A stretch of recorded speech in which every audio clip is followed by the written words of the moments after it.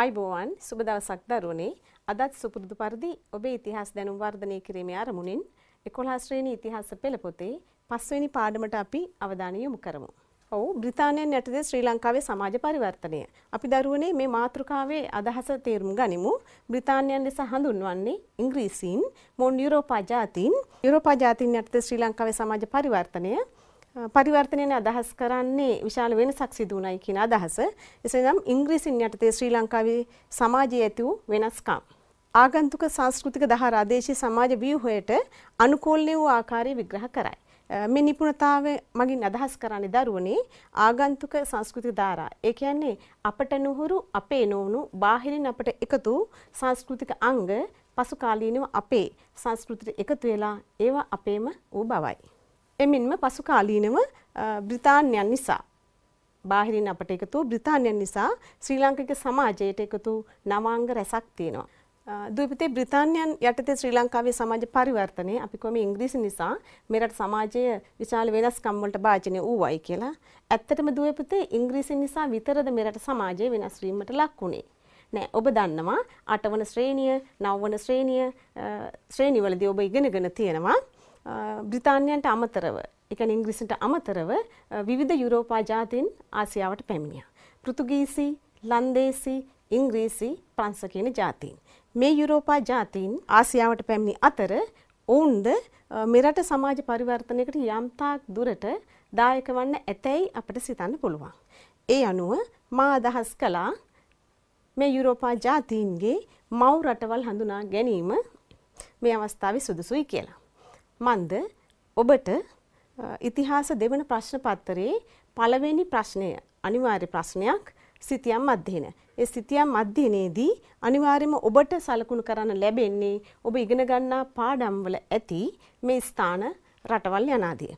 එම නිසා එම පාඩමේ සිතියම් අධ්‍යයන පාඩමේදී ඔබට මහඟු දායකත්වයක් මෙලෙස රටවල් ඉගෙන ගැනීමෙන් ලබා දෙන්න පුළුවන් වෙනවා. එම නිසා මේ සිතියම තුලින් යුරෝපා ජාතීන් මෙරටට පැමිණීම සිදු ආකාරය හා ඔවුන්ගේ මව් රටවල් හඳුනා ගනිමින් සිතියම් අධ්‍යයනයටද දායකත්වයක් ලබා දීම මෙමගින් සිදු කරගන්න පුළුවන් වෙනවා. ඒ අනුව දුවේ පුතේ අපි බලමු යුරෝපා ජාතීන්ගේ මව් රටවල්. පෘතුගාලය, පෘතුගීසි ජාතීන්ගේ, ප්‍රංශ ජාතිකයින්ගේ, ඒ වගේම ඕලන්දය, ලන්දේසීන්ගේ, බ්‍රිතාන්‍ය, ඉංග්‍රීසි ජාතීන්ගේ. මේ යුරෝපා මහද්වීපයට අයත් යුරෝපා ජාතීන්ගේ මව් රටවල් වුණා. ඔබ හොඳටම දන්නා කාරණාවක් තමයි දුවේ පුතේ අප්‍රිකා මහද්වීපය හා යුරෝපා මහද්වීපය වෙන්වන්නේ මෙන්න මේ කියන අතරමැද තියෙන මධ්‍යධරණී මුහුදෙන්. මේ යුරෝපා ජාතීන් ආසියාවට එන්න කුමන හෝ කරුණක් බලපාන්න ඇති නේද? ඔබට එහෙම හිතෙනවද නැද්ද? ඔව්. ඔබ දන්නවා දුවේ පුතේ ඔබ මේ පිළිබඳ යුරෝපා ජාතීන් ආසියාවට එන්න බලපෑ හේතු 8 වන ශ්‍රේණිය හා 10 වන ශ්‍රේණියදී ඔබ ඉගෙනගෙන තියෙනවා. ඒ කියන්නේ දුවේ පුතේ යුරෝපා ජාතීන් ආසියාවට එන්න හේතු සුවිශේෂී කාරණාවක් යුරෝපයේ සිදු වුණා. ඒ ක්‍රිස්තු වර්ෂ 1453. ඒ තමයි කොන්ස්ටන්තිනෝපල් නගරයේ තුර්කීන් සතු කර ගැනීම. එනම් යුරෝපයට පුනරුදේ උදා වූ වකවානු. පුනරුදයන්ෙන් අදහස් කරේ දුවේ පුතේ එරට සමාජය තුළ සමාජ, ආර්ථික, දේශපාලන, ආගමික, සංස්කෘතික යන සියලු ශේත්‍රයන්ගේ ඇති වූ ප්‍රබෝධයක්, පුනර්ජීවනයක්, එසේ නැත්නම් ප්‍රගමනයක්. මෙන්න මේ අවස්ථාවේ යුරෝපයට ඇති වූ මේ සුවිශේෂී අවස්ථාවේ එනම් පුනරුද අවස්ථාවේ වුන් බිහි කරගත් නව නිර්මාණ හේතු කොටගෙන නැත්නම් නව නිර්මාණ භාවිත කළා මේ කියන්නා වූ යුරෝපා ජාතීන් එනම් පෘතුගීසි, ලන්දේසි, ඉංග්‍රීසි, ප්‍රංශ ජාතිකයින් දේශ ගවේෂණයේ යෙදුණා. ඒ අනුව මොවුන් පුනරුදේ ප්‍රතිඵලයක් යුරෝපා ජාතීන් පෙර දිගට පැමිණීම මේ ආකාරයෙන් ඔබට දැක ගන්න පුළුවන්. ඒ වගේම පුනරුදේ ප්‍රතිඵලයක් ලෙස ආසියාවට පැමිණි යුරෝපා ජාතීන් පිළිවෙලින් ගත්තොත් පෘතුගීසි, ලන්දේසි, ඉංග්‍රීසි, ප්‍රංශ කියන ජාතීන්. ඒ අතරින් ආසියාවට පැමිණි යුරෝපා ජාතීන් අතරින් ලංකාවේ පාලන බල හිමි කරගත් යුරෝපා ජාතීන් ඌයේ පෘතුගීසි, ලන්දේසි, ඉංග්‍රීසි කියන ජාතීන් තුන්ගොල්ල පමණයි. එමෙන්ම දුවේ පුතේ යුරෝපා ජාතීන් මෙරටට පැමිණෙන විට මෙරට බුදුදහමේ ආభాෂයෙන් පෝෂණය වූ සමාජ ආර්ථික දේශපාලන වටපිටාවක් අපට තිබුණ දුවේ පුතේ. එය අනුරාධපුරය දක්වා දිව යනවා. ඔබ දන්නවා අපේ මුල්ම රාජධානිය වූ අනුරාධපුර රාජධානියේ දෙවන පෑතිස් රාජ සමය. දෙවන පෑතිස් රාජ සමයේ දේවානම්පියතිස්ස රජු හා ඉන්දියාවේ අශෝක අධිරාජ්‍යයාගේ මිතුදමේ ප්‍රතිඵලයක් ලෙස දුවේ පුතේ මෙරටට බුදුදහම ලැබුණා. ඒ බුදුදහම ලැබෙන විට මෙරට සමාජය තුල වැසියන්ගේ ආගමික තත්වයන් ඌයේ ස්වභාවික වස්තුන් වැඳින් පිදින් කිරීමයි. නමුත් අපට සංවිධානාත්මක ආගමක් මෙලෙස ලැබීම නිසා ප්‍රබෝධයටපත් ලාංකිකයන් මේ බුදුදහම වැළඳ ගැනීම සිදු වුණා. එය කොතරම් ලාංකික ජන සමාජය තුළට කාවැදුනාද කියලා කියනවා නම් දුවේ පුතේ මනුස්ස ජීවිතයේ උපතේ සිට මරණය දක්වා ඒ සෑම සුවිශේෂී අවස්ථාවකම බුදුදහමට මූලිකත්වය දෙමින් තමයි ඒ සීල කාරණා සිදු වුණේ. ඒක ජන සමාජය තුළ සමාජ වෙන්න පුළුවන්, ආර්ථික වෙන්න පුළුවන්, දේශපාලන වෙන්න පුළුවන්. මේ කුමන කාර්යයක උනද බුදුදහමේ අනුබලය නැත්තම් බුදුදහමේ මෙහෙයවීම මත මේ සියලු දේ සිදු වුණා කියන්න අපි දන්න කාරණයක්. මේ ඔබ දකින්නේ බුදුදහමේ ආభాෂයේ මත පැරණි ජන සමාජයේ දක්න ලැබූ ලක්ෂණයන් වැව, ඒ වගේම ගොවිබිම්, කුඹුරු, හේන් ගොවිතැන් මේ කියන දේවල් පැරණි ජන සමාජයේ තිබූ ආර්ථික පසුබිම මෙන්න මේ ආකාරයෙන් උනදුවා දරුවනේ. මේ තියෙන්නේ ඉතා අලංකාර වූ පැරණි ජනතාව සතු කෘෂිකාර්මික ජන ජීවිතය පෙන්눔 කරන අවස්ථා. වැවයි දාගබයි ගමයි පන්සලයි කියන සංකල්පය මේ කියන නිසා අපේ ජන සමාජය තුළ පෝෂණය වුණා මේ තත්ත්වයන් මත. එමෙන්ම කෘෂිකාර්මික කටයුතු අපේ පැරණි ජන සමාජයේ ප්‍රධාන ජීවනෝපායන මාර්ගයේ කෘෂිකාර්මික කටයුතු මේ කෘෂි කටයුතු වලදීද දුවේ පුතේ බොහෝ දුරට බුදුදහමේට මුල් තැන දෙමින් ඒ කියන්නේ අපි උදාහරණයක් විදිහට ගත්තොත් එimhe ගොවිතැන් කටයුතු වලදී බීජ වැපරීම වෙන්න පුළුවන් අසුන් නෙලීම මේ සීල කාරණා බොහෝ විට බුදුදහමයට මූලිකත්වයේ දෙමින් සිදු වූ අවස්ථා පැරණි ජන සමාජය තුළ දක්න ලැබුණා. ඔබ මේ දකින සිතුවීම් පේනවා පැරණි අපේ ස්වයං පෝෂිත ආර්ථ ක්‍රමයකට මූලාරම්භය සපයමින් මේ වී ගොවිතැන සිදු වූ ආකාරය ප්‍රධාන ජීවනෝපායන මාර්ගයේ වී ගොවිතැන වුණා. ඒ වගේම ඔබ මේ ඉහතින් දකින්නේ හෙල්මලු ක්‍රමයට වී වගාව සිදුවන ආකාරය. හෙල්මලු ක්‍රමය කියලා අපි කියන්නේ කඳුකර භූමිවල වී ගොවිතැන් කරද්දී තැන්තලා භූමියෙමින් ලියදි සකස් කරන්න බෑ. ඒ විට කඳුවල පඩිපෙල් ආකාරයට තමයි ලියදි සකස් කරන්නේ. මෙන්න මේ ආකාරයෙන් ස්වයං පෝෂිත රටාවක් අපිට තිබුණා පුතේ කෘෂි ආර්ථික රටාවක්. ඒ වගේම පැරණන් වූ අපි සතුව ඒ පැරණි කාලයේ බුදුදහම එක්ක බැඳුණු මේ සමාජ ආර්ථික රටාව තුළ හේන් ගොවිතැන ප්‍රධාන වුණා. හේන් ගොවිතැනේදී මෙන්න මේ ආකාරයෙන් තමන්ගේ නිවසට බැහැරින් තියෙන කැලෑ ප්‍රදේශයක් තමයි මේ හේන් වගාව සඳහා මොවුන් තෝරගන්නේ. ඒ කැලෑ ප්‍රදේශයක් තෝරගෙන වර්ෂාව නොමැති ඉඩෝර කාලයකදී පවුලේ ශ්‍රමිකයන් සියලු දෙනාගේ දායකත්වයෙන් කැලෑ එලිපෙහෙලි කිරීම සිදු කරනවා. ඉන්පසු එම කපු කැලෑ කොටස් වියලෙන්න තබලා ටික කාලයක් ගියාට පස්සේ සති දෙක තුනකින් වගේ මේ කැලෑව ගිනි තියන්න පටන් ගන්නවා. කැපපු කොටස ගිනි තියලා හේන සකස් කර ගන්නවා. ඒ අලුතෙන් ගිනි තැබූ හේනට කියනවා නවදෙලි හේන කියලා. ඒ සද්ධර්ම ලංකාරයේ තවත් අර්ථකථනයක් දී තියෙනවා දුවේ පුතේ. ඔබට 10 පෙළ පොතෙන් මේ ගැන හොඳ අවබෝධයක් තියෙනවා. පෙළ වර්ග 9ක් අලුතෙන් දළු දාලා වැඩෙනවයි කියන අදහස. කෙසේ නමුත් මේ කියන්නා වූ හේන් ගොවිතැනේදී මේ වගා කරන පැළ නැත්තම් ධාන්‍ය වර්ග හා එළවලු වර්ග වගා කරනවා. මේවා ඉතා සරුවට මේ භූමිවල වැවෙනවා. ඒකට හේතුව පස පිලිස්සී තිබෙන නිසා සරු බවක් තියෙනවා කියන අදහසයි. ඔව් දුපතේ හේන් වල වගා කරන එළවලු හා ධාන්‍ය වර්ග තිබුණා. ධාන්‍ය වර්ග ලෙස අපි අදහස් කරන්නේ කුරක්කන්, තල, මෙනේරි කියන ධාන්‍ය වර්ග. ඔබ මේ දකින්නේ කුරක්කන් කරලක්. මේ කියන කුරක්කන් මුන්නට කව්පි කියන ධාන්‍ය වර්ග හේන් වල වගා කළා. ඒ වගේම ඊට අමතරව එළවලු වගා කරයි කියලා මම ඔබට කිව්වා. ඒ කියන්නේ වට්ටක්කා, කැකිරි, පුහුල්, බණ්ඩක්කා මෙන්න මේ කියන එළවලු වර්ග හේන් වල වගා කළා. ඒ වගේම පුතේ දුවේ මේ මුල් කාලේ වගා කරන හේනේ අස්වැන්න ඉතා සරුවට මොවුන්ට ලැබුණා. ඒ වගේම ඔබ දකිනවා පැලක්. මේ පැල සකස් කරන්න මේ හේන් වගාව කරද්දිම ගොවියා ගස් කපද්දිම ඔහුට සුදුසු ගසක් හේන් මේ පැල සකස් කරන සුදුසු ගසක් තෝරා ගන්න ලබනවා. එතනදී ඔහු එක්කෝ මේ ගස සමහර විටක හේන මැද වෙන්න පුළුවන්. එහෙම නැත්නම් හේනෙන් පිටස්තර වේ කියන්නේ හේන කෙළවරට වෙන්න මේ ගස තෝරා ගන්නවා. ඒ ආකාරයෙන් පැලක් සකස් කරනවා. මේ පැල සකස් කරන්නේ කුමක් සඳහාද දරුවනේ? ඔව් ඔබ දන්නවා මේ පැල සකස් කරන්නේ අනිවාර්යයෙන්ම හේන් ගොවිතැනේදී හේන් ගොවිතැනට හානි කරන සතුන් ඉන්නවා. ඒක නිසා ඒ සතුන්ගෙන් ආරක්ෂා කරගන්න ඔවුන් රෑපැල් රැකීම යන ආදී සිදු කළ යුතුයි. ඒක නිසා මේ හේන් වල මේ ආකාරයෙන් පැලක් සකස් කර ගැනීම සිදු වෙනවා. ඒ වගේම පුතේ දුවේ හේන් වගාවේදී ලබන අස්වැන්න මුල් කන්නේ අස්වැන්න ඉතා සරු අස්වැන්නක් මොවුන් ලබනවා. මොකද සරු වූ භූමියක තමයි මොවුන් හේන් වගාව සිදු කළේ. ඒ නිසා සරු අස්වැන්නක් ලබනවා. ඒ වගේම දුවේ පුතේ මේ හේන් වගාවේ සිදුවන තවත් අල වර්ග හෙටවනු ලබනවා. මේ හෙටවනු අල වර්ග විදිහට කටුවල, ඉන්නල, බතල, ගහල හා සොඬල යන අල වර්ග වගා කරලා තියෙනවා. මේ ආකාරයෙන් හේන් ගොවිතැනත් සිදු කරමින් ප්‍රධාන ජීවනෝපායන මාර්ගයට වී ගොවිතැනත් සිදු කරමින් සත්ත්ව පාලනය සිදු කරමින් අපේ පැරණි ජන සමාජය ශාස්ත්‍රීයව තිබුණයි කියලා තමයි අදහස් කරන්නේ හා අපි දන්නේ. ඒ වගේම පුතේ මේ කියන්නා වූ සමාජ ආර්ථික සංස්කෘතික තත්ත්වයන් පුළුල් ලෙස වෙනසකට බඳුන් වුණා 16 වෙනි සියවසේ පෘතුගීසින්ගේ පැමිණීමෙන් ඒ වෙනසට ආරම්භය සකස් වුණා. 16 වෙනි සියවසේ පෘතුගීසි ජාතීන් ලංකාවට ආවා වගේම 17 වෙනි සියවසේ ලන්දේසි ජාතීන්ගේ පැමිණීම සිදු වුණා.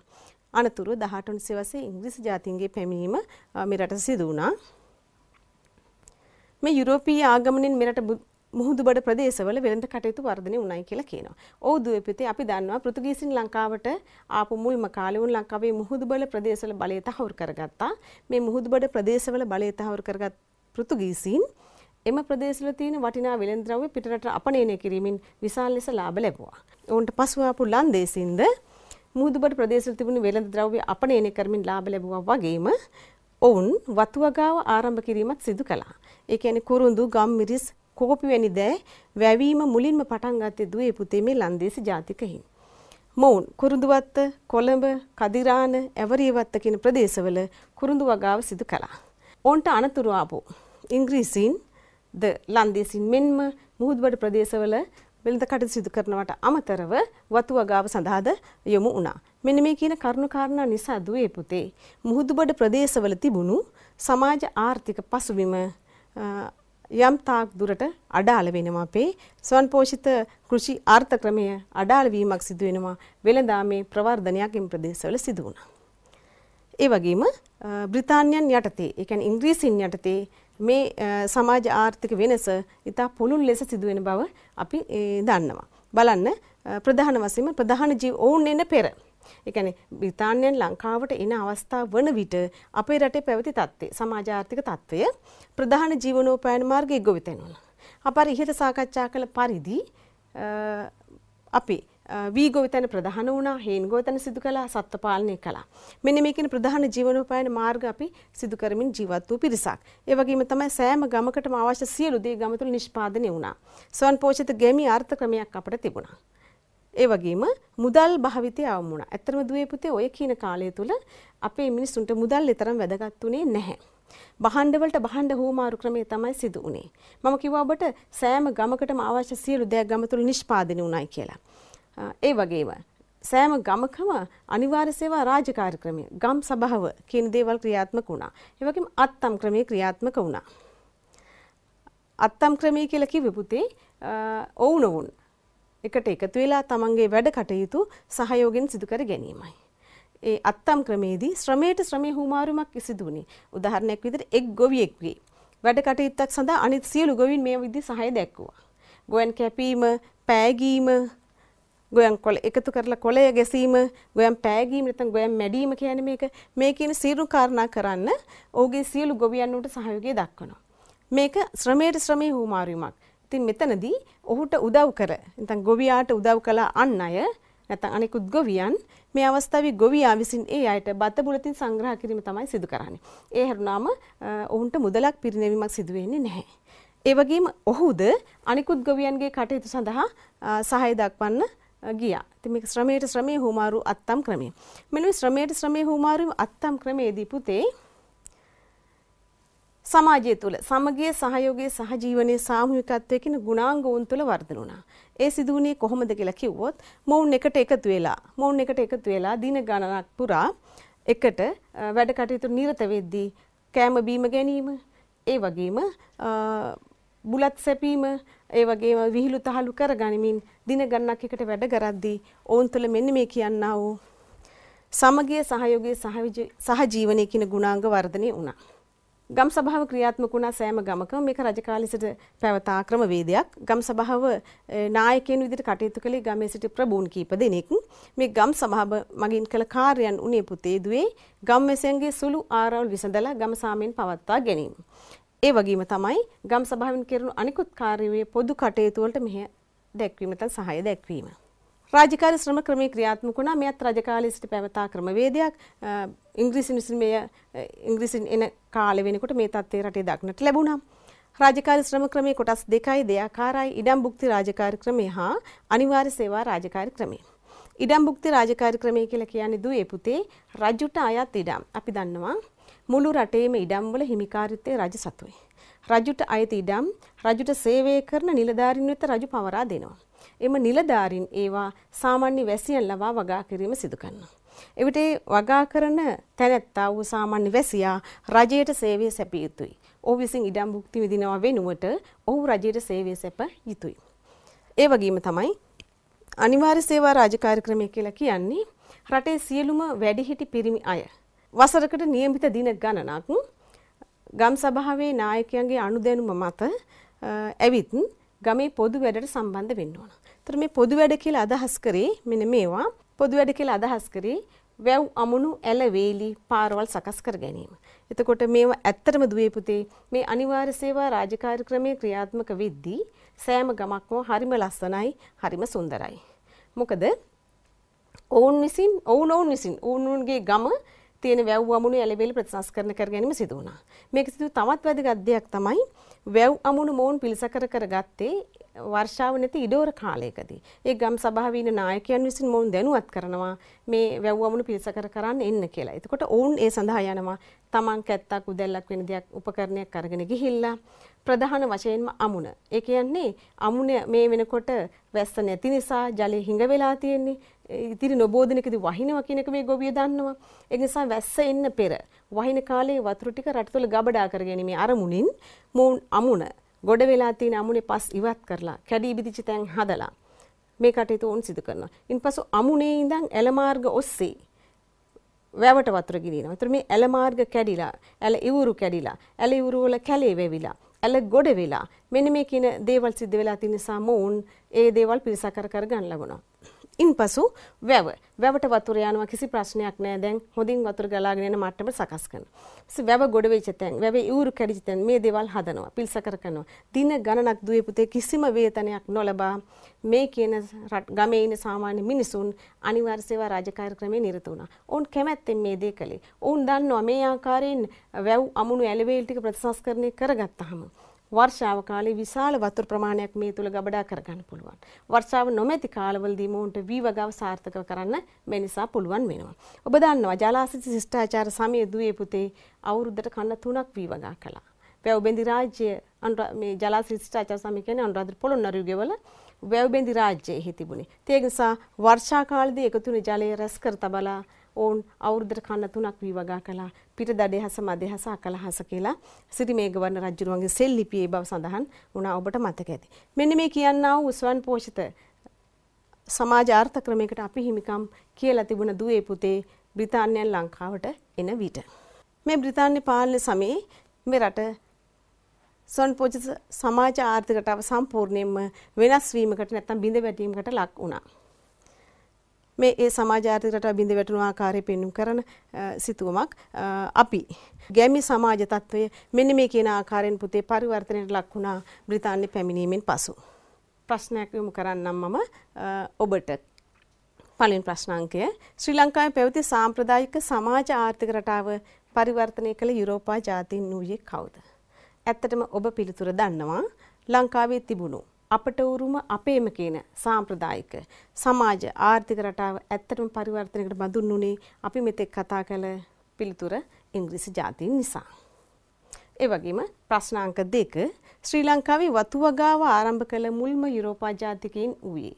අපි ඔබට කතා කළා ලංකාවට යුරෝපා ජාතීන් පෘතුගීසි ලන්දේසි ඉංග්‍රීසි කියන තුන්ගොල්ලම පැමිණියා උනත් පෘතුගීසින් මුහුදුබඩ ප්‍රදේශවල වෙළඳ කටයුතු කළා මේ විනා වතු වගාවක් සිදු කළේ නැහැ. හැබැයි ලන්දේසීන් අපි කිව්වා මුහුදුබඩ ප්‍රදේශවල වතු වෙළඳ කටයුතු කරන අතරතුර වතු වගාවට ප්‍රවිෂ්ඨ වුණයි කියලා. එහෙනම් වතු වගාව ආරම්භ කරපු මුල්ම යුරෝපා ජාතිකයින් ඌයේ දුවේ පුතේ ලන්දේසීන්. තුන්වෙනි ප්‍රශ්නය ශ්‍රී ලංකාවේ සාම්ප්‍රදායික සමාජ රටාව කරුණු 3ක් ඇසුරින් පැහැදිලි කරන්න. මෙන්න මේ වගේ ප්‍රශ්නයක් දුන්නම් ලකුණු 6ක් හිමි වෙන ප්‍රශ්නයක් දුවේ පුතේ. මේ ප්‍රශ්නෙට ඔබ පිළිතුරු සැපීමේදී ගොඩක් සැලකිලිමත් විය යුතු වෙනවා. මන්ද කරුණු 3ක් ඇසුරින් පැහැදිලි කරන්න කියලා තියෙනවා. එතකොට ඔබ ස්ථිර වශයෙන් කරුණු 3 මුලින් සඳහන් කරලා ඊළඟට එකින් එක කරුණ වෙන වෙනම ගැන විස්තර කළ යුතු වෙනවා. ඒ වගේම දුවේ පුතේ මම තා පොඩ්ඩක් පැහැදිලි කරන්නම්. ඔබ අපි දකිනවා ප්‍රශ්න පත්‍රය ගෙීමේදී ඔබ බොහෝ වෙලාවට කරුණු 3ක් දක්වලා තිනවා. එක කරුණකට විශාල බරක් දීලා තිනවා. සමහර කරුණක් විස්තර වෙලාම නැහැ. ඒතර ඔබට මුළු ලකුණ හිමිවීමට එය බාධාවක් වුණා. එහෙනම් ශ්‍රී ලංකාවේ සාම්ප්‍රදායික සමාජ රටාව කරුණු 3ක් ඇසුරින් පැහැදිලි කරන්න කිව්වම සාම්ප්‍රදායික සමාජ රටාව කියන්නේ මොකක්ද? ඔබ ඉදිරිපත් කරන කරුණු 3 කුමක් විය හැකිද? ඔව් දුවේ පුතේ මෙන්න මේ කියන්නා වූ කරුණු. බ්‍රිතාන්‍යයෙන් ලංකාවට එනකොට අපේ රට තිබිච්ච සාම්ප්‍රදායික අපට කියන අපේ මුරුමයන් වූ සමාජාත්‍රික රටාව වුණේ ප්‍රධාන ජීවනෝපායන මාර්ගයේ ගොවිතැනුනේ. අපි හිතින් සාකච්ඡා කළා දුවේ පුතේ. වී ගොවිතැන, හේන් ගොවිතැන, සත්ත්ව පාලනය සිදු කළා. සත්ත්ව පාලනය වී ගොවිතැන, හේන් ගොවිතැන මම එතන ඔබට සාකච්ඡා කරන නිසා සත්ත්ව පාලනය සම්බන්ධයෙන් මම කෙටියෙන් සඳහන් කරන්නම්. ගවයා, එළුවා, කුකුලා වැනි සතුන් නැති කළා. මේගොල්ලන්ගේ බිත්තර කිරි ලබා ගත්තා. ගවයාගෙන් පමණක් ගත් කිරි වලින් කිරි වෙඬරු, දීකිරි, ගිතෙල්, මෝරු කියන පස්කෝ රස ලබා ගත්තා. ඒ වගේම ගව මස් කාපු බවට සාක්ෂි නෑ දුවේ පුතේ මේ කාලේ වෙනකොට. ඒ වගේම මස් බිත්තර කිරි ලබා ගත්තා කියන අනිකුත් සතුන්ගෙන් ඒ දේවල් ලබා ගත්තා කියන අදහසයි. ඒ වගේම ග්‍රාමීය ස්වයංපෝෂිත අර්ථ ක්‍රමයක් පැවතුණා. අපි කිව්වා ගමට අවශ්‍ය සියලු දේ ගම තුළ නිෂ්පාදනය කරගෙන බහඬ හුවමාරු සිදු කරමින් ස්වයංපෝෂිත අර්ථ ක්‍රමයකට අපි හිමිකම් කියලා තිබුණා. ඒ වගේම අත්තම් ක්‍රමේ නිසා සමාජය තුළ ගොඩ නැගුණු නැත්නම් ශ්‍රමයට ශ්‍රමී හුවමාරුන අත්තම් ක්‍රමේ නිසා ගොඩ නැගුණු සමගිය සහයෝගයේ සහජීවනය හා සාමූහිකත්වයේ කියන ගුණාංග ටික ඔබ විස්තර කළ යුතුයි. වර්තමාන සමාජය තුළ දක්නට නොමැති වචන වලට පමණක් සීමා වූ මේ ගුණාංගයන් එදා පැරණි සමාජය තුළ තිබුණා. පැරණි සමාජය ඉතා සුන්දර ඒ වගේම අලංකාර හා අර්ථාන්විත තත්ත්වයටපත් උනේ නිසා. ප්‍රශ්න අංක 4 අනිවාර්ය සේවා රාජකාරී ක්‍රමය යනු කුමක්ද? අපි මේ පිළිබඳව සාකච්ඡා කළා. ශ්‍රම ක්‍රමය අනිවාර්ය ශ්‍රම ක්‍රමයේ කොටස් දෙකකට කැඩුනයි කියලා නැත්නම් දෙකකට බෙදුනයි කියලා අනිවාර්ය සේවා රාජකාරී ක්‍රමය කියලා කිව්වේ ඊටාම අත්‍යවශ්‍ය දෙයක් දුවේ පුතේ අද උනත් රටකට නැත්නම් ගමකට මේක රජකාලේ ඉඳන් පැවතා ක්‍රමවේදයක් කියලා මම ඔබට කිව්වා. මොවුන් විසින් සිදු කළේ ගමේ පොදු වැඩ සෑම ගමකම ගම් සභාවක් තිබුණා. ඒ ගම් සභාව විසින් තමයි අනිවාර්ය සේවා රාජකාරී ක්‍රමය ගම තුල ක්‍රියාත්මක කළේ. එතකොට අනිවාර්ය සේවා රාජකාරී ක්‍රමය කියලා කියන්නේ වැව් අමුණු ඇලවේලි පාරවල් කිසිම වේතනයක් නොලබා ගම්වැසියන් විසින් ගම් සභාවේ අනුදැනුම මත ක්‍රියාත්මක කිරීම. මේ ඊටාම අත්‍යවශ්‍ය කාරණාවක් ගමකට. අද අපි හොඳ ආකාරම දන්නවා දෝපිතේ ඔබේ ගම ඔබ ඔබේ කියලා වචනයට කිව්වට ඒ තුල ඔබේ මමත්වයේ කියන එක නැහැ. ඔබ බොහෝ වෙලාවට ඔබේ නිවසට අදාළ නැහැ කුණු ඔබ කැමති නැහැ. හැබැයි ඒ කුණු ටික ගමේ එහා කෙළවරේ පාරක් අයිනේ හෝ වෙන කෙනෙකුගේ නිවසක් අතරින් තබලයන් තැනටපත් වෙලා තින්නේ මගේ කියන හැඟීම නැති නිසා. හැබැයි පැරණි සමාජය තුල මේ අනිවාර්ය සේවා රාජකාරී ක්‍රමයෙන් ගමේ පොදු වැඩ සියලු දෙනා කළ නිසා ඔවුන් තමන්ගේ ගම මගේ කියන අදහසින් සුරක්ෂා කරගත්තා. ප්‍රශ්නාංක 4 දුවේ පුතේ අවධානය යොමු කරන ප්‍රශ්නාංක 4ට අනිවාර්ය සේවා රාජකාරී ක්‍රමය යනු කුමක්ද? ඔව් අපි මීට ඉහතදී සාකච්ඡා කළා. අනිවාර්ය සේවා රාජකාරී ක්‍රමය කියලා කිව්වේ දුවේ පුතේ අපේ රජ කාලේ සිට පැවතෙන ක්‍රමවේදයක්. මේක සෑම ගමකම ක්‍රියාත්මක වුණා. ගමේ සිටින සියලුම වැඩිහිටි පිරිමි අය අවුරුද්දකට නියමිත දින ගණනක් වැටුපක් නොලබා ගම් සභාවේ නායකයන්ගේ අනුදැනුම මත ගමේ තියෙන පොදු වැඩ කිරීමයි. එනම් වැව් වමුණු ඇලවේලි පාරවල් පිළිසකර කිරීමයි. මේකේ අනිවාර්ය සේවා රාජකාරී ක්‍රමයේ දුවේ පුතේ ඇත්තටම ගමකට ඉතා අත්‍යවශ්‍ය සාධකයක්. වර්තමානයේ වෙනකොට මේ අපෙන් ගිලිහි ගිය සාධකයක් වූාට මේ තිබුණා නම් අදත් සෑම ගමක්ම සුන්දර වෙයි. මොකද ඔබ හොඳ ආකාරවම දන්නවා ඔබේ ගම පිළිබඳ ඔබට හැඟීමක් නැහැ. අද අපි ඕන තරම් දකිනවා පාරවල ඔබේ නිවසට අදාළ නැතිකුණු ඔබ පාරයිනි වෙනත් නිවසක් ඉදිරිපසින් හෝ පාරයිනි දමා ගොස් තියෙනවා. ඉතින් මේකෙන් පැහැදිලි වෙන්න පුතේ ඔබ නෙමේ ඔබේ ගම මේ පිළිසකර කිරීම සිදු කරන්නේ. ඒක නිසා ඔබ ඒ වගේ වැරදි වැඩ සිදු කරනවා. හැබැයි අනිවාර්ය සේවා රාජකාරී ක්‍රියාත්මක වූවා නම් ගම පිළිසකර කර ගැනීම ඔබට පැවරුණු කාර්යයක් නිසා ඔබ එනං ඒ අලංකාරව තබා ගන්නවා. ඉතින් අනිවාර්ය සේවා රාජකාරී ක්‍රමය කියන්නේ එන්නේ ඒ ගමේ පොදු වැඩ සිදු කිරීමයි. පිළිතුර ඔබ මේ පිළිතුර ලියන්න ඇති. මෙන්න මේකයි පිළිතුර. ප්‍රශ්න අංක 5ට අවධානය යොමු කරමු. ඉඩම් භුක්ති රාජකාරී ක්‍රමය යනු කුමක්ද? අපි කිව්වා රාජකාරී ශ්‍රම ක්‍රමයේ කොටස් දෙකකට බෙදුණා කියලා. ඒකෙන් පළවෙනි කොටස අපි සාකච්ඡා කළා. එහෙනම් දෙවෙනි එක ඉඩම් භුක්ති රාජකාරී ක්‍රමය යනු කුමක්ද? මොකද්ද දුවේ පුතේ ඉඩම් භුක්ති රාජකාරී ක්‍රමය කියලා කියන්නේ? ඔව් ඔබේ පිළිතුර නිවැරදි. ඉඩම් භුක්ති රාජකාරී ක්‍රමය කියලා කිව්වේ රජ කාලේ ඉඳන්ම පැවතා ක්‍රමවේදයක්. ඒ වගේම රටේ සියලුම ඉඩම් වල හිමිකාරීත්වය රජු සතු වුණා. රජුට අයත් ඉඩම් රජුට සේවය කළ නිලධාරීන් වෙත පවරා දෙනු ලැබුවා. එම ඉඩම් නිලධාරීන් විසින් ගමේ සාමාන්‍ය වැසියාට ලබා දුන් අතර ඒ සාමාන්‍ය වැසියන්ගේ වගා කිරීම සිදු කළා. එම නිසා එම වගාකරුවන්ට ඉඩම භුක්ති විඳිනවා වෙනුවට රජයට සේවය සැපයීම සිදු විය යුතු වුණා. පිළිතුර නිවැරදි නේද? ඔව්. එහෙනම් දුවේ පුතේ මෙතෙක් කතා කරපු ටික අපි සංක්ෂිප්ත කළොත් ඇත්තටම යුරෝපීයන් ආසියාවට එනකොට බ්‍රිතාන්‍යයන් නිසා වැඩි වෙනස්කමක් අපේ රට තුළ සිදු වුණා. සමාජය තුළ පරිවර්තනයක් වුණයි කියන කතාව ඔබ දැන් පැහැදිලි කරගෙන ඇති. ඒ අනුව ඇත්තටම බ්‍රිතාන්‍යයන් යටතේ ලංකාවේ සමාජ ආර්ථික පසුබිම සම්පූර්ණ වෙනසකට බඳුන් වුණා. ඒ සඳහා බලපා මූලික ප්‍රශ්නයක් වුණේ පුතේ කෝල්බෘක් කොමිසම. ඔබ දන්නවා කවුද කෝල්බෘක් කියන්නේ කියලා? ඇත්තටම පුතේ බ්‍රිතාන්‍යයන් ලංකාවේ මිහිඳුබඩ යටත් කරගත්තට පසු 1896 මුහුදුබඩ යටත් කර ගැනීමෙන් පසු ඔවුන් මුහුදුබඩ ප්‍රදේශවල වෙළඳ කටයුතු සිදු කළා විතරක් නෙමෙයි ලන්දේසින් වගේම වතු වගාව ආරම්භ කළා. හැබැයි ඔවුන් අපේක්ෂා කළ තරම් ආදායමක් ඔවුන්ට ලැබුණේ නැහැ දුවේ පුතේ.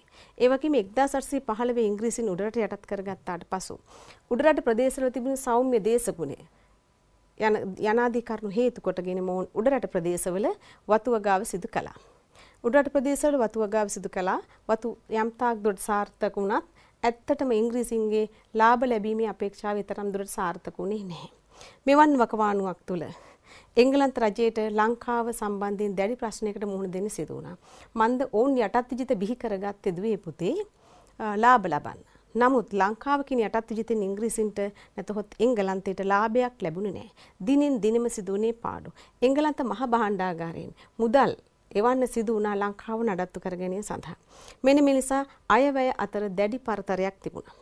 ඒ වගේම දුවේ පුතේ ආදායමට වඩා අපි මේක තව විදිහට විස්තර කළොත් ආදායමට වඩා වියදම වැඩි. ලංකාව කියන යටත් විජිතෙන් එංගලන්තයට ආදායම ගලාගෙන ගියේ නැහැ. ලංකාව තුළ වියදම විශාල වශයෙන් වැඩි වුණා. මෙන්න මේ කියන කරුණු කාරණා නිසා එංගලන්ත රජය තීරණය කළා මේ පිළිබඳ කරුණු සොයා බලන්න. ඒ සඳහා කෝල්බෘක් හා කැමරන් කියන දෙදෙනා මේ සඳහා යොමු කරනු ලැබුවා. කෝල්බෘක්ට ලංකාවේ පරිපාලන ආර්ථික අංශය පිළිබඳ තොරතුරු සොයලා නිර්දේශ ඉදිරිපත් කරන්න යෝජනා කරනවා. ඒ වගේම චාල්සේ කැමරන්ට ලංකාවේ අධිකරණ පැත්ත පිළිබඳ සොයා බලා තොරතුරු ඉදිරිපත් කරන්න සැලසුම් කරනවා. ඇත්තටම එංගලන්තේ කල්පනා කරනවා ලංකාවේ මිනිස්සු අතින් වැරදි සිද්ධ වෙන්නෙම නැද්ද? ඇයි නඩුහබ ඇත්තෙම නැත්ද? ඇයි අධිකරණ පැත්තේ මුදල් එංගලන්තයට ගලා එන්නේ නැත්තේ කියලා. ඉතින් මෙන්න මේ පිළිබඳ සොයා බලන්න කෝල්බෘක් හා කැමරන්ගෙන් සකස් කළා කෝල්බෘක් කොමිසම. මොවුන් දෙදෙනා 1829 ලංකාවට ආවා. එවිල මුළු ලංකාව පුරාම අධීක්ෂණය කිරීමෙන් අනතුරුව ඔවුන් තේරුම් ගත්තා එංගලන්තයට මුදල් යැවිය හැකි නැත්නම් ආදායම වැඩි කළ හැකි යෝජනාවලියක් සකස් කරන්න. ඒ අනුව ඔවුන් තේරුම් ගත් තව දෙයක් තමයි දුපතේ කෝල්බෘක්ලා ඔවුන් ලංකාව පුරා අධීක්ෂණය කරද්දී ඔවුන් දකිනවා මේ ස්වයං පෝෂිත ගැමි අර්ථකමයක් මෙහි තියෙන්නේ. කුරුඳු ගම්රිස් එන්සල් ඉබේ වැවෙනවා. නමුත් මේගොල්ලන් කල්පනා කරා මේ ස්වයං පෝෂිත ගැමි අර්ථකම. ඒ කියන්නේ හේන් ගොවිතැන වී ගොවිතැන සත්ත්ව පාලනය තමයි කරන්නේ. ඉතින් මේ කියන අර්ථක්‍රමය තුලින් ඔවුන්ගේ ආර්ථික වාසි ලබා ගන්න බෑ. වාණිජමය අර්ථක්‍රමයක් මේ තුල නැහැ. ඒ නිසා කෝල්බෘක් කැමරන් කල්පනා කරනවා ඔවුන්ගේ ලාභ ලැබීමේ අපේක්ෂාව ඇති කර ගන්න නම් රට තුල ඇති කළ යුතුයි කියලා ආයෝජනයන් ඇති කළ යුතුයි කියලා. සාම්ප්‍රදායික ආර්ථික රටාව තුලින් කිසිසේත්ම ඔවුන්ගේ ආර්ථික අරමුණු ඉටු කරගන්න නොහැකි බව තේරුම් ගත්තා කෝල්බ්‍රුක් කොමිසම. ඒ අනුව ඔවුන් පෞද්ගලික ව්‍යවසායකයින්ට වෙළඳ කටයුතු වල යෙදෙන්න අවස්ථාව දුන්නා. අපි තව විදිහකට කිව්වොත් එහෙම වෙළඳාම පුළුල් කළා. ඕනම කෙනෙකුට වෙළඳ කටයුතු යෙදීමේ අවස්ථාව සලසා දුන්නා. ඒ අනුව ඇති කළ කෝල්බ්‍රුක් ප්‍රතිසංස්කරණ.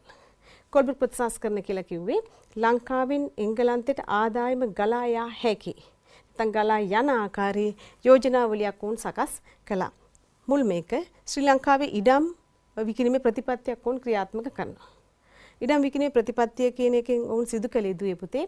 ඔවුන් ලංකාව පුරා ඇවිදිමින් අධීක්ෂණ කටයුතු සිදු කරද්දී ඔවුන් දකිනවා ලංකාවේ විශාල වශයෙන් ඉඩම් තියෙනවා. මේ ඉඩම් දේශීයන්ට විදේශීයන්ට විකුණුම් ලැබුවා නම් විශාල මුදල් ප්‍රමාණයක් එංගලන්තයට යවන්න පුළුවන්. මොවුන් දෙදෙනා ලංකාවට ආවේ ආදායම් වැඩි කරන්න. තවත් විදිහින් කිව්වොත් එංගලන්තයට මුදල් විශාල වශයෙන් යැවීමේ පරමාර්ථයෙන්.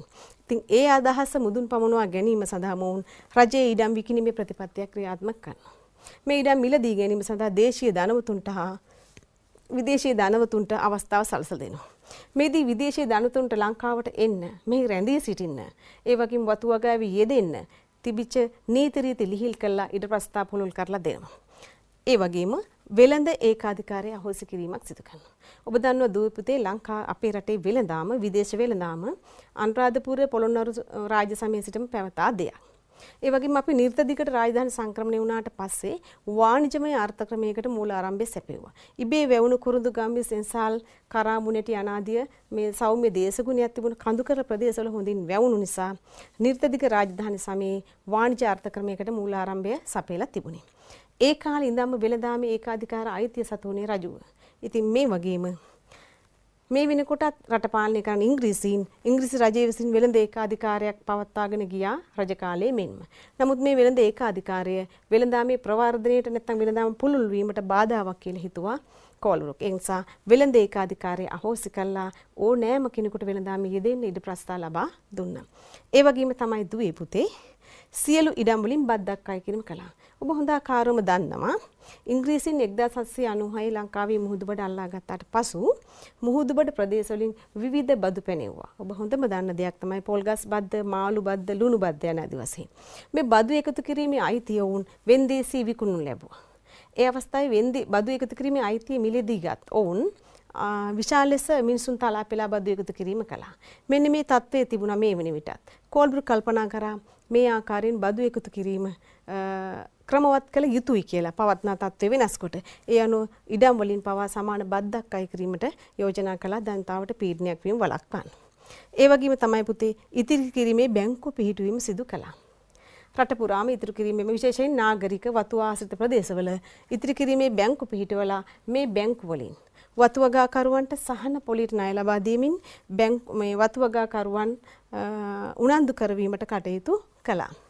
ඒ වගේම අනිවාර්ය සේවා රාජකාරී ක්‍රමය අහෝසි කළා. අතරම දුවේ පුතේ මේ කෝල්බ්‍රුක් දකිනවා මේ අනිවාර්ය සේවා රාජකාරී ක්‍රමය හරිම අමානුෂිකයි කියන තත්ත්වයක්.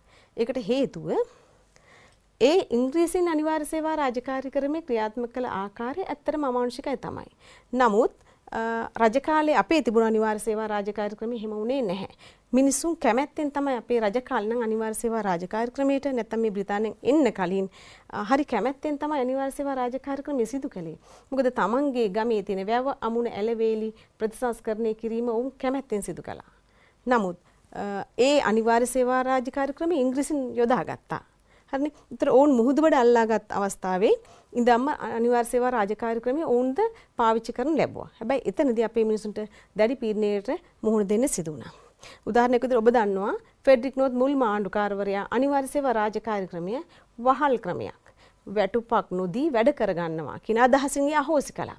හැබැයි දෙවනුව ආපු තෝමස් මේට්ලන් ආණ්ඩුකාරවරයා අනිවාර්ය සේවා රාජකාරී ක්‍රමයේ පුතේ දුවේ නැවත ස්ථාපිත කරලා ඔවුන්ගේ කටයුතු සිදු කරගන්න යොදා ගත්තා. ඉතින් මේ කෝල්බ්‍රුක් කැමරන් එන අවස්ථාවේ විතර ලංකාවේ තිබිච්ච ඉංග්‍රීසි රජය විසින් අනිවාර්ය සේවා රාජකාරී ක්‍රමයේ ක්‍රියාත්මක කළේ තරමක් දුරට අමානුෂික තත්ත්වයකින්.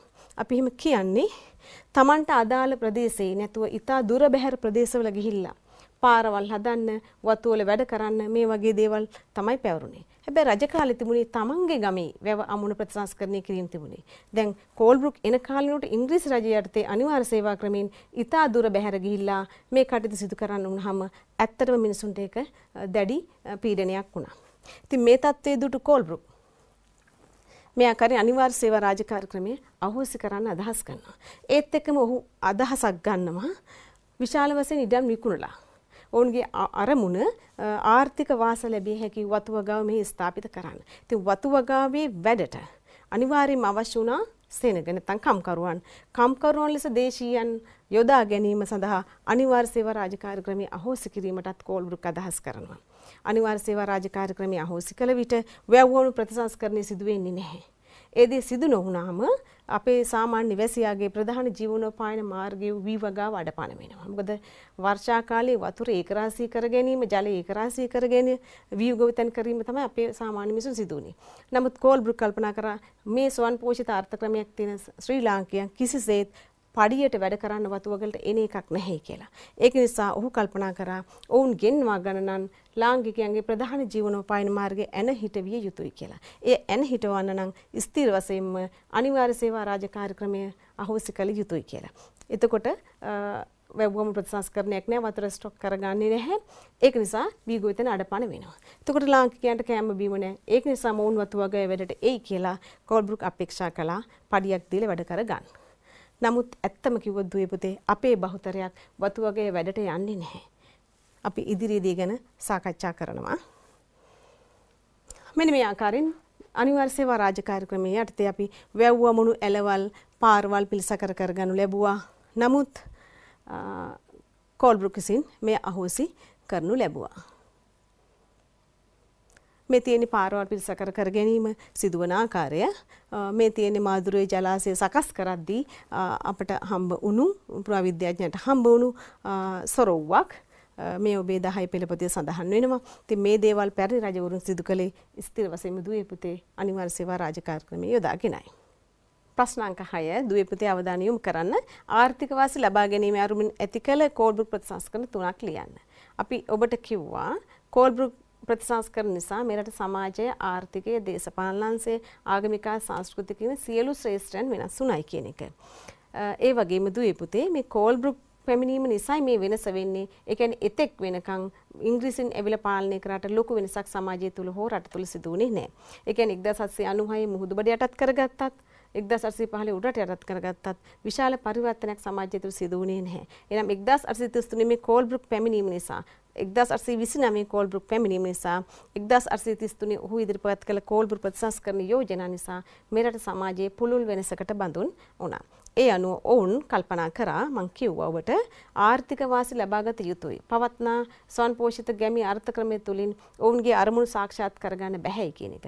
ඒක නිසා එංගලන්තයට ආදායම යැවීමේ පරමාර්ථයෙන් පැමුණු ඉංග්‍රීසීන් නැත්නම් කෝල්බෘක්ලා ඒ අරමුණු සාක්ෂාත් කර ගැනීම සඳහා යෝජනාවලියක් සකස් කළා. ඒ යෝජනාවලිය සඳහන් වෙන්නේ මේ කියනා වූ ප්‍රතිසංස්කරණමයි අවධානය යොමු කරන්න. රජයේ ඉඩම් විකිණීමේ ප්‍රතිපත්තියක් ක්‍රියාත්මක කළා. රජයේ ඉඩම් විකිණීමේ ප්‍රතිපත්තිය කෝල්බෘක්ලා ක්‍රියාත්මක කළේ දුවේ පුතේ වතු වගාව ආරම්භ කිරීමේ අදහසින්. මේ වෙනකොට එංගලන්තයේ කාර්මික විප්ලවය පැවතෙමින් තිබුණා. ඒ කාර්මික විප්ලවයට අවශ්‍ය අමුද්‍රව්‍ය ලබා ගැනීමේ අරමුණ ඕන් තුල තිබුණා. ඒ වගේම ලංකාවේ තියෙන මේ අසීමිත ඉඩම් ප්‍රමාණය දේශීය විදේශීය ධනවතුන්ට විකුණලා ඒ සඳහා ලැබෙන මුදල් ප්‍රමාණය එංගලන්ත රජයට යැවීම මොවුන්ගේ තවත් අපේක්ෂාවක් වුණා. ඒ අරමුණු මුදුන් පමුණවා ගැනීමේ අදහසින් මොවුන් මෙරට තියෙන ඉඩම් දේශීය විදේශීය ධනවතුන්ට විකුණු ලැබුවා. ඒ අනුව ඉතා කෙටි කාලයක් තුළ දුවේ පුතේ අපේ ගොවිබිම් මහා වනාන්තර මහා කඳු හෙල් වැටි මේ සියල්ල කෙටි කාලයක් තුළ මහා වතු යාවල් බවට මොවුන් පරිවර්තනය කරනවා. ඒ වගේම වතු වගාව දිනු වීමත් එක්ක දුවේ පුතේ මොවුන් වගාකරුවන් සඳහා සමහර අවස්ථාවල නොමිලේ ඉඩම් ලබා දීම පවා සිදු කළ වගාකරුවන්ට වතු වගාව ප්‍රවර්ධනය කරන්න. ඒ වගේම තමයි සමහර විටක මොවුන් 1840 මුඩබිම් පනත ඇති කරලා වතු වගාව සීග්‍රෙන් ව්‍යාප්ත වෙන විශේෂයෙන් කෝපි වගාව සීග්‍රෙන් ව්‍යාප්ත වෙන වකවානුවේ ඉඩම් මුඩුබිම් පනත ගෙන් ඇති කරලා ස්ටුවර්ට් මැකන්සි මුඩුබිම් පනත ඇති කරලා ඒ ඉඩම් පවා පවරාගෙන මේ ආකාරයෙන් වතුවගාව ප්‍රවර්ධනය කිරීමක් සිදු කළා. ඒ වගේ තමයි රජයේ වෙළඳ ඒකාධිකාරිය අහෝසි කිරීම. මේ කියන්නේ රජයේ වෙළඳ ඒකාධිකාරිය කියලා කිව්වේ මම ඔබට කිව්වා ඉංග්‍රීසීන් විසින් ඉංග්‍රීසි රජය විසින් වෙළඳාම රජය විතරයි කළේ. විශේෂයෙන් ලුණු හා කුරුඳු කියන මේ කාලෙ වෙනකොට ලුණු හා කුරුඳු දෙක රජය යටතේ පැවතියේ. රජය විතරයි මේ වෙළඳාම් කටයුතු සිදු කළේ. ඉතින් කෝල්බෘක් කැමරන් කල්පනා කරා මෙය සියලු දෙනාට විවෘත කළහොත් නැත්නම් වෙළඳාම සියලු දෙනාට විවෘත කළ යුතුයි කියලා. ඒ අනුව ඔවුන් වෙළඳාම සඳහා සියලු දෙනාගේම අවධානය යොමු කොට සියලු දෙනා පෞද්ගලික ව්‍යවසායම් මේ සඳහා දිරිගැත්වීමේ අරමුණින් වෙළඳ ඒකාධිකාරිය අහෝසි කරනු ලැබුවා. ඒ වගේම සියලු ඉඩම් වලින් බද්දක් අය කළා. ඒ කියන්නේ සමාන බද්දක්. ඔබ හොඳ ආකාරවම දන්නවා ඉංග්‍රීසි ලංකාවේ මුහුදුබඩ යටත් කරගත් අවදියේ බදු අය කිරීම සිදු කළා විශාල වශයෙන්. උන්ගේ ආදායම මේ තර කර ගැනීම සඳහා පොල් ගස් බද්ද ලුණු බද්ද මේ වගේ බදු අය කළා. නමුත් ඒ බදු අය කිරීමේදී බදු එකතු කිරීමේ අයිතිය වෙන්දේසී විකුණු ලැබුවා. මේ වෙන්දේසී ලැබුව තැනැත්තන් අසීමිත ආකාරයෙන් සාමාන්‍ය වෙසියා සූරා කෑමකට ලක් වුණා. ඉතින් මේ තත්ත්වයේ තිබුණා උඩරට පාලන සමයේත්. කෝල්බෘක් එන අවස්ථාව වෙනකොටත් මේ තත්ත්වයේ රටේ දක්නට ලැබුණා. නිසා කෝල්බෘක් කල්පනා කළා මේ සියලු ඉඩම් වලින් සමාන බද්දක් ඒ වගේම සමාන බද්දක් අය කිරීම වගේ දේවල් සිදු වුණා නම් අතරමැදියන් ගසා කෑම සිදු වෙන්නේ නැහැ කියන තත්ත්වය. ඉතින් මෙන්න මේ කියන කරුණු කාරණා නිසා පුතේ කෝල්බෘක් ප්‍රතිසංස්කරණ වලින් ඔවුන්ගේ ආර්ථික අරමුණු සාක්ෂාත් කරගත හැකි වුණා.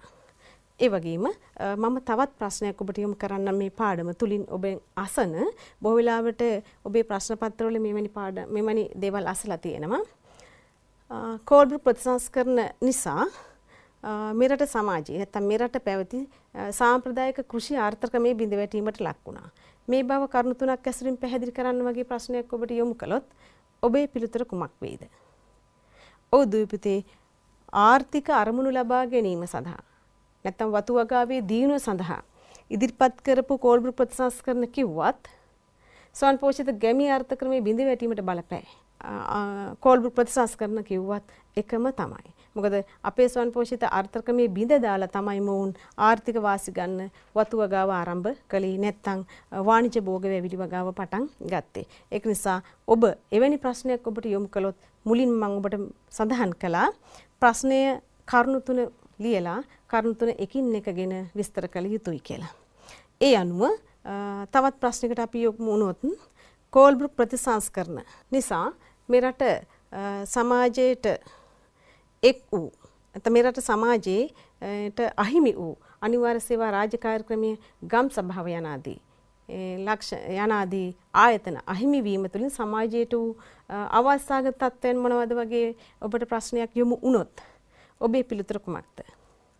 ඇත්තම දේ කෝල්බෘක් කෝල්බෘක් ප්‍රතිසංස්කරණ නිසා අනිවාර්ය සේවා රාජකාරී ක්‍රමයේ වැනි දේවල් අහෝසි කිරීම නිසා සමාජයට බරපතල හානිදායක තත්ත්වයන් නැති වුණා. ඒ වගේම ගම් සභාව අහෝසි කිරීම කෝල්බෘක් ප්‍රතිසංස්කරණ වලින් සිදු තවත් වැදගත් දෙයක්. ගම් සභාව කියලා කිව්වේ සෑම ගමකම රජ කාලේ සිට පැවතා ක්‍රමවේදයක් සෑම ගමකම ගම් සභාවේ නායකයන් ඒ කියන්නේ ප්‍රභූන් කීප දෙනෙක්ගෙන් තමයි මේ ගම් සභාව සකස් වෙලා තිබුණේ. ගම් සභාව විසින් ගමේ සුළු සුළු ආරවුල් නඩු හබ විසඳනු ලැබුවා. නිකන් ඔබ හිතන්න මේ ගම් සභාව අහෝසි කිරීම වතුවගාවේ දියුණුවට බලපානවා. ගම් සභාව අහෝසි කිරීම ස්වයංපෝෂිත ආර්ථිකමේ බිඳවැටීමට බලපෑවා. ඒතර අපි මේ දෙකට එකතුව ගත්තොත් මෙන්න එහෙම පිළිතුරක් මම උදාහරණයකින් කියන්නම්. ඇත්තටම ගම් සභාව කැමරන් විසින් අහෝසි කරනු ලැබුවා. මොකද කැමරින්ට තමයි පැවරුනේ මේ අධිකරණ අංශය ප්‍රතිසංස්කරණය කරන්න කියලා. ඒ නිසා ඔහු රට පුරා මේ අධීක්ෂණ කටයුතු සිදු කරද්දී දකින්න සෑම ගමකම නඩු හබ විසඳනවා කිසිදු වේතනයක් ගන්නෙ නැහැ. ඉතින් ඒ කල්පනා කරා මේකයි අධිකරණ අංශයෙන් එංගලන්තයට මුදල් ගලා යෑම සිදු නොවුනේ කියලා. ඉතින් ඒක නිසා ඔහු මොකද කළේ? ගම් සභාව අහෝසි කළ දිස්ත්‍රික් උසාවිය ඇති කළා. දැන් ගම් සභාව අහෝසි කිරීම ඇත්තටම ස්වයංපෝෂිත ගැමි ආර්ථිකමේ බිඳවැටීමට බලපෑවා. වතුවගාවේ ප්‍රවර්ධනයට බලපෑවා. අපි ඒට උදාහරණයක් අරන් කතා කළොත් අපි හිතමු ඌව වෙල්ලස්ස ප්‍රදේශයේ ඉන්න සාමාන්‍ය ගොවියන් දෙදෙනෙක් අතර යම් ආකාරයක ගැටුමක් ඇති වුණා නම් අපි හිතමු කුඹරට වතුර මේ යොදා ගන්න කියලා එහෙම නැත්නම් පැලයිනි වැටකට මොන අතර යම් ආකාරයක ගැටුම්කාරී තත්ත්වයක් ඇති වුණා නම් ඔවුන් දැන් ගම් සභාව නැහැ. දිස්ත්‍රික් උසාවිය පිහිටලා තියෙන්නේ. ඒතර දිස්ත්‍රික් උසාවියට එන්න සිද්ධ වුණා. එතන නුවරට එන්න වුණා. එතකොට ඌව වෙල්ලස්සේ ඉඳන් නුවරට එන මේ මිනිසුන් පාරවල් නැහැ. කැලෑ මැදින් පටු පාරවල් ඔස්සේ දින ගණන් ගෙවාගෙන නුවරට එනවා. දිස්ත්‍රික් උසාවියට. ඒ දිස්ත්‍රික් උසාවියට ඇවිල්ලා තමන්ගේ නඩුව කියන්න. එතකොට ඉංග්‍රීසි භාෂාවෙන් තමයි සියලු කටයුතු සිදු වුණේ. මොවුන්ගේ සිංහල භාෂාව තමයි මොවුන් දන්නේ. මොවුන් ඉංග්‍රීසි දන්නේ නැහැ. ඒතර ඔවුන්ට සිද්ධ වුණා එතන ඉන්න අපි කියන්නේ ට්‍රාන්ස්ලේටර් නැත්නම් ඒ පරිවර්තක තැනැත්තෙකුට මේ නඩුව කියන්න. ඊට පස්සේ ඔහු විසින් ඒක ලෝයර් කෙනෙකුට කියනවා. ඒතර මෙන්න මේගොල්ලන්ට අතරමැදියන්ට විශාල වශයෙන් මුදල් ගෙවන්න සිදු වුණා. නඩු ගාස්තු, ලෝයර් ගාස්තු වගේ ගොඩක් දේවල් ගෙවන්න සිදු වුණා. මෙන්න මේ කියන කරුණු කාරණා සිදු වෙලා අවසානයේ මොවුන් නඩුව අහනවා. නඩුව අහද්දී ඉංග්‍රීසියෙන් නඩුව ඇසීමක් සිදු වෙනවා. මේ ඌවෙල්ලස්සේ මිනිසුන් දෙන්නෙන් කෙනෙකුට ඉංග්‍රීසි තේරෙන්නේ නැහැ දුවේ පුතේ. ඉතින් කෙසේ නමුත් අවසානයේ මොවුන්ට තුන්ඩු කෑලි දෙකක් ලැබෙනවා ඊළඟ නඩු දෙන්නේ. ඉතින් මොවුන් ආයේ කඳු හෙල් වැටි මැදින් ඔහි කැලෑ මැදින් පාරවල් නැහැ. තමන්ගේ ගම්බිම් වලට යනවා. ඒ යනකොට තමන්ගේ ජීවනෝපායන මාර්ග විදිහට යම්තම් හෝ ගොඩනගාගෙන තිබුණු හේන කුඹුර සතාසිව්පා විනාශ කරලා. ඔවුන් දැඩි මේ දරිද්‍රතාවයකට පත් වුණා. හැබැයි අධිකරණාංශය ඇති කරලා නැත්නම් ගම් සභාව අහෝසි කළා. දිස්ත්‍රික් උසාවිය හදලා එතනින් එංගලන්තෙට මුදල් ගලා යෑම කෝල්බ්‍රුක් කැමරන් විසින් ඉතා සාර්ථකව සිදු කළා. මෙන්න මේ ආකාරයෙන් පුතේ කෝල්බ්‍රුක් ප්‍රතිසංස්කරණ නිසා අපේ රටේ සෑම ශාස්ත්‍රයකම බිඳ වැටීම සිදු වුණයි කියන එක මනාව පැහැදිලි වෙනවා. ඉතින් ඒ වගේම කෝල්බ්‍රුක් ප්‍රතිසංස්කරණවල බලපෑම නිසා සියලු ආයතන තත්ත්වයන් අපේ රටේ බිඳ වැටිලා ස්වයං පෝෂිත ගැමී ආර්ථිකමේ අභාවයට ගිහිල්ලා වතු ආර්ථික ක්‍රමයක් රට තුළ ඇති වෙලා අපේ සාම්ප්‍රදායික සියලු දේ අපට අහිමි වෙන අතර බ්‍රිතාන්‍යයන්ගේ නැත්නම් ඉංග්‍රීසීන්ගේ සියලු දේ ලංකාව තුළ ස්ථාපිත වුණා. අපි බටහිරකරණය වුණා.